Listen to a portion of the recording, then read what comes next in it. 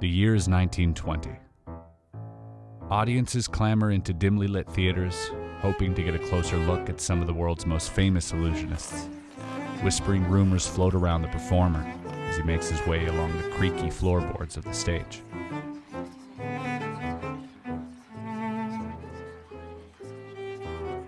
The room grows quiet.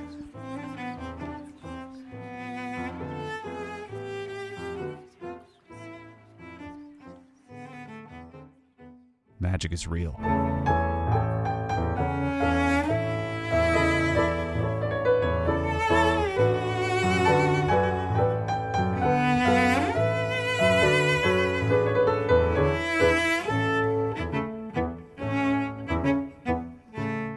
The world was a different place before the rise of television. The only way to substantiate claims made by newspapers of otherworldly powers that a magician might possess was, well, to buy a ticket, to see it with your own eyes.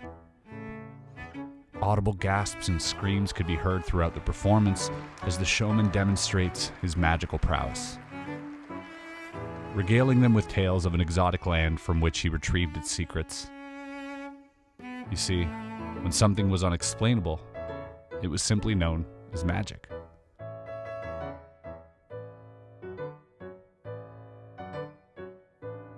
I attended an online auction and purchased some props used by magicians over 100 years ago, and to my surprise, some of them have held up quite well, withstanding a century of use. The first of which is a famous parlor trick.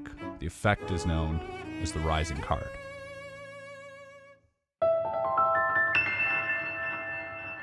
A card is chosen.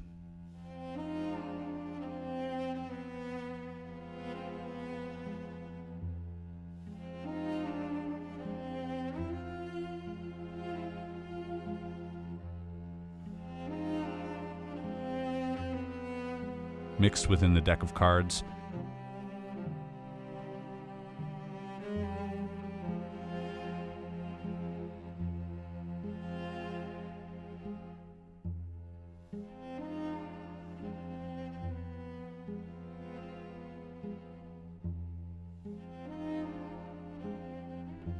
and through magic,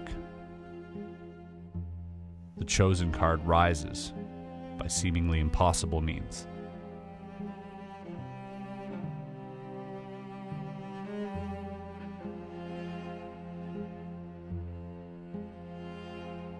The version of this effect which I purchase is performed with a small wooden box.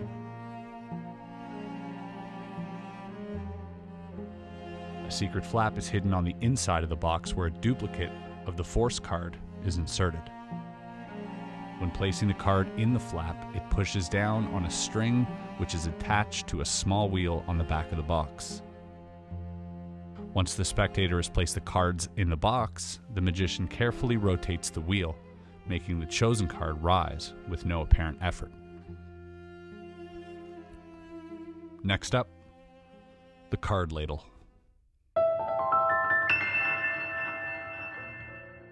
Boston, C. Milton Chase, circa 1885.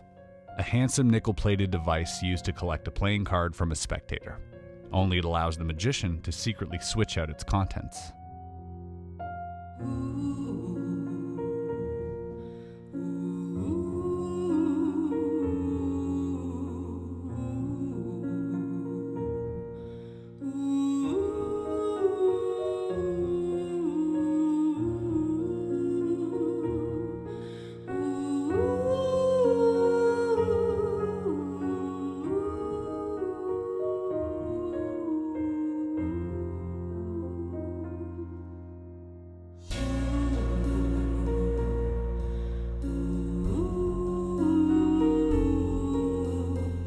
Cleverly concealed mechanism in its handle allows for a metallic flap on the inside of the ladle to cover the selection when pressed. A beautifully simple example of magic engineering. This is the precursor to the modern change bag still used today by magicians around the world.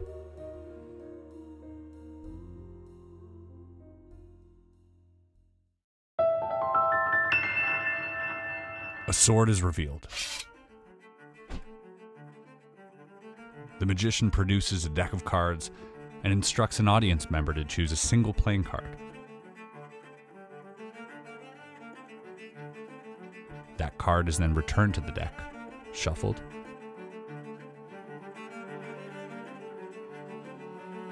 and handed back to the performer. The performer advises the audience member to stand back.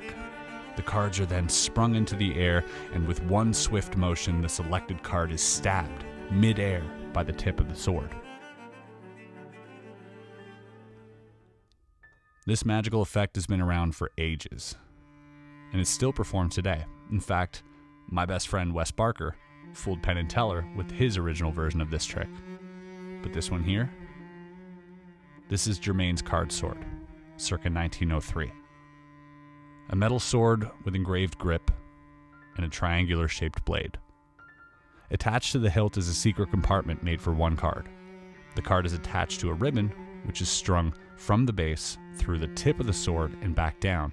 It is held fast into place by a small clamp, which when triggered, sends the playing card shooting to its tip.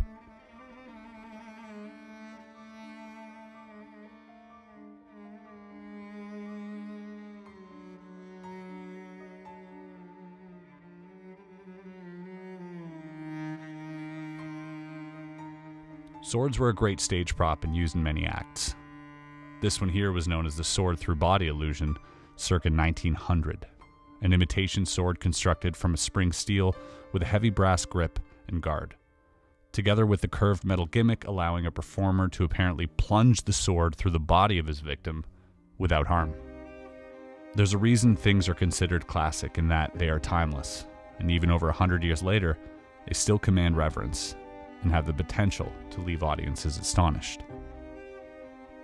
I often wondered what life would be like for a magician back then. Or if I could go back in time knowing what I know now, which trick would I bring back with me? What would my stage show look like? Before this video ends, I want to leave you with something. Magic is no longer what it used to be. Audiences are more aware of methods than ever before.